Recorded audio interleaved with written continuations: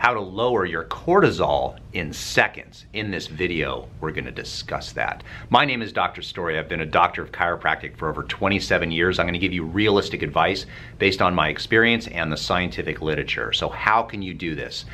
The biggest thing that you can do is slow, controlled, deep breathing. That is the secret behind lowering your cortisol.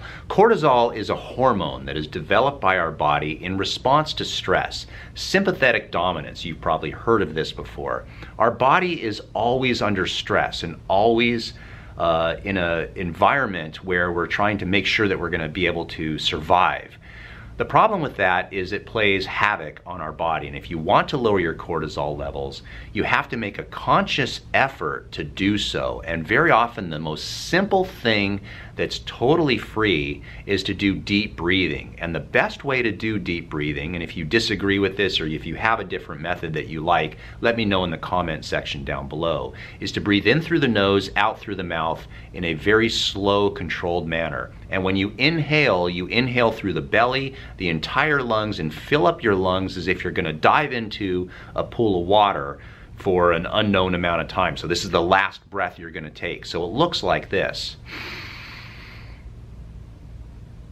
And then when you let the air out, just blow it out, relax, and imagine you're a duck trying to get the water off your back. So you just wiggle your shoulders, totally relax the neck muscles and the anterior scalene muscles of your neck, and you will find that 5 minutes or 30 deep breaths totally relaxes you and will lower your cortisol levels.